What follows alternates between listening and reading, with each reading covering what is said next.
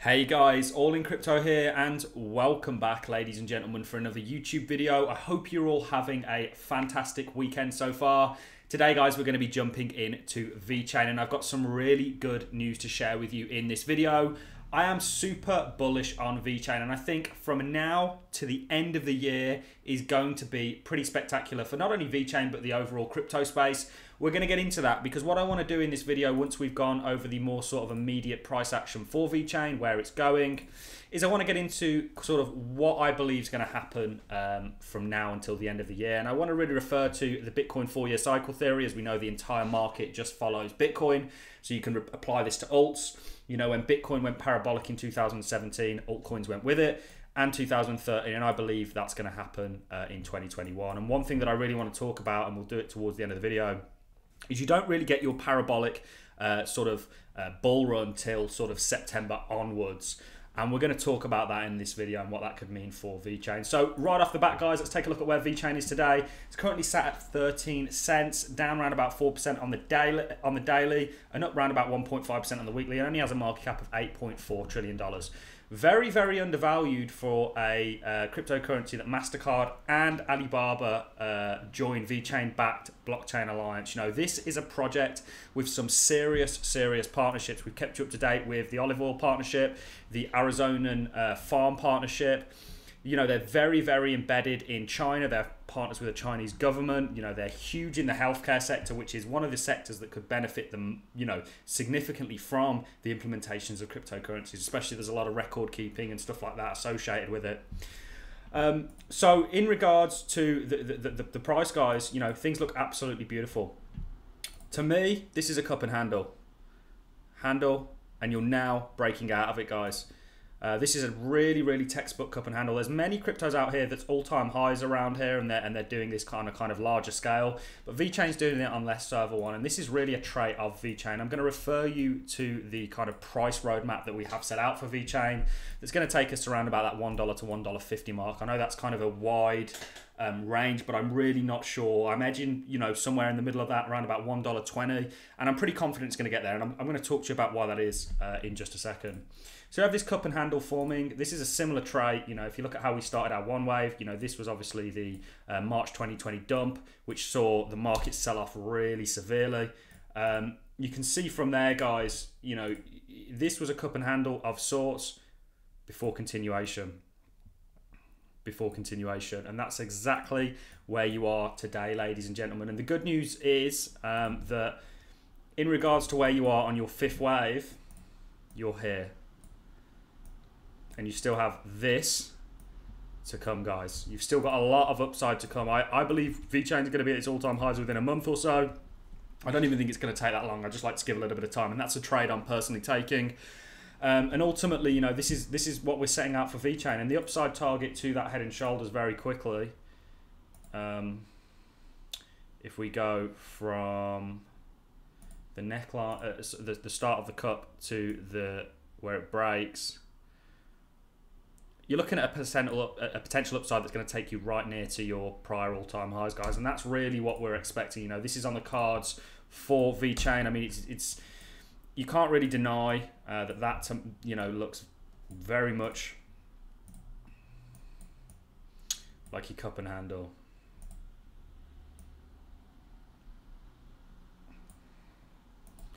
Can you see that, guys?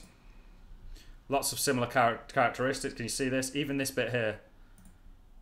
You come up, you play around before continuation. And this is really what we're expecting for Vechain. Now, Vechain is a laggard. It lags behind the market. Like I said, there's many projects out there that are essentially doing more of a macro not head and shoulders, cup and handle like that. Whereas Vechain is a laggard and tends to perform later. This is a good and bad thing depending on how you want to look at it, and this is going to tie in nicely to the next segment that I want to take you to, which is, you know, what I believe is to come for the rest of the year, because I don't think Vechain's going to I think Vechain's actually going to top out. One thing that we saw in 2017 was Bitcoin topped out significantly earlier than the altcoins, and that's just because altcoins lag behind Bitcoin. You know, that's the flow of money into the crypto. Bitcoin, larger altcoins, and then smaller, and that's what you're seeing today with something like Vechain. I mean, you've got a potential reverse head and shoulders here for Vechain, you know, and ultimately there's lots of confirming factors that we think this is potentially a cup and handles and you're going to break to the upside.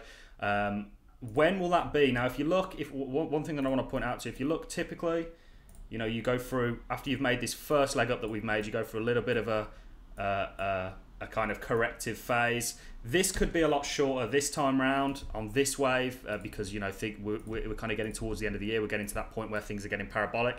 Everything is setting up beautifully, guys, and we're still waiting for that bullish cross to take place here on the daily 4 Vechain. We've had it on the 4 hourly. And this is going to be a real confirming factor, guys. I'm super excited about this project. Like I say, the actual underlying project is amazing. And you know, it's a real impressive project with a fantastic team. So in regards to what do I think the rest of the year is going to look like, let me talk about Bitcoin very quickly. Bitcoin is just moving up as well. You know, it's essentially repeating this structure here.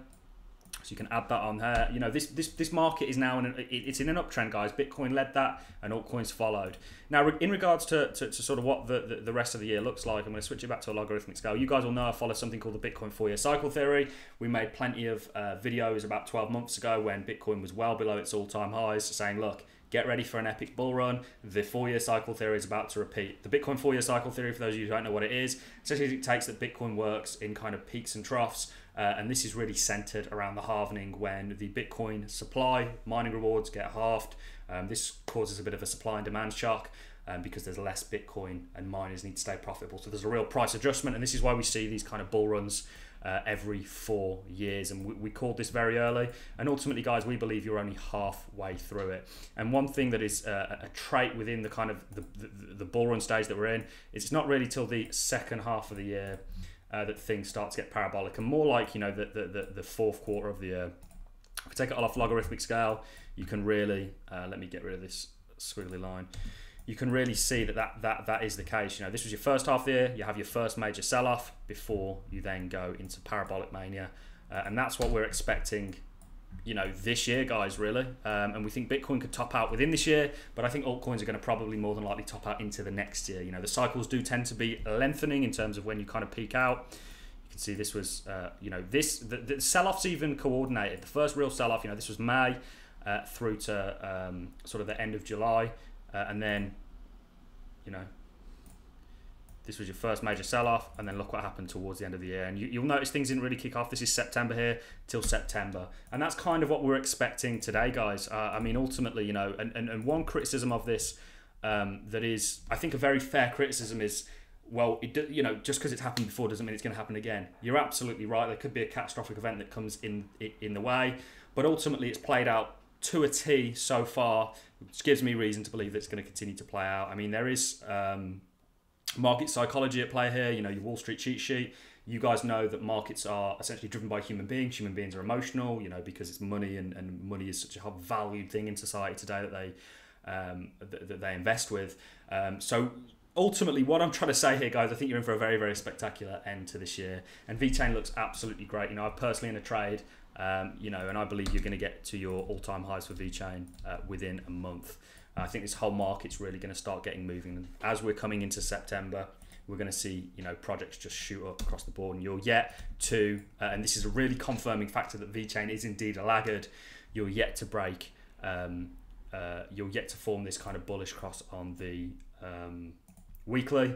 I think you formed it on the daily. Yeah, you've just formed it on the daily, which is a bullish sign. You look here, guys, last time, this was your first little dip out, and then you form this cross before you get continuation. And essentially, you know, I think you're in for a bloody good year, ladies and gentlemen. And one reason Vechain perhaps is a laggard is because it's not listed on that many exchanges. It's not on Coinbase, it's not on Kraken, it's not on things like eToro, Robinhood. It's not on any of these exchanges, which are big retail exchanges. So the money somewhat trickles into it. It doesn't benefit the same from these kind of impulsions like your Cardanos, your Binance coins, etc., your Solanas, because they're kind of more widely listed on exchanges. I do believe Vechain, I'm still digging to why Vechain aren't on Coinbase. Lots of mixed reviews, lots of people saying it's actually Vechain that aren't really bothered about it. But the thing is with Vechain is you know, the exchanges are almost secondary to them because they're just working on partnerships, products. They don't really need to sell themselves. Their partners sell it for them.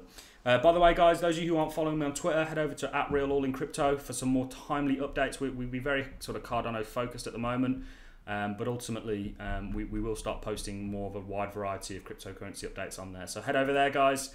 And that is really all I have for you in this video. Just a quick update. We did say we were going to update you more on Vechain, and we are indeed going to do so. We've not covered it for the past, I think, 2 days or so. So here you have it, guys. That's really all I have for you in this video, ladies and gentlemen. I'm going to love and leave you on that note. If you found the content informative or enjoyed watching it, a like is always appreciated.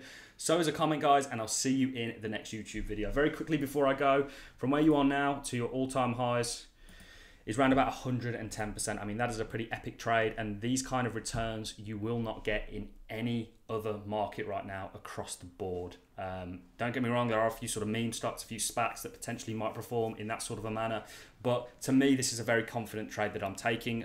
Remember, guys, I am not a financial advisor, and nothing that I say or do on this channel is financial advice. This channel is just here for your entertainment and educational purposes only. That is all I have for you in the video, guys. We're still following the roadmap that we set out. And ultimately, we are exceptionally excited to see what happens with the rest of the year, guys. Thanks a lot for watching, ladies and gentlemen. Hopefully, I will see you all in the next YouTube video. Have a fantastic Saturday.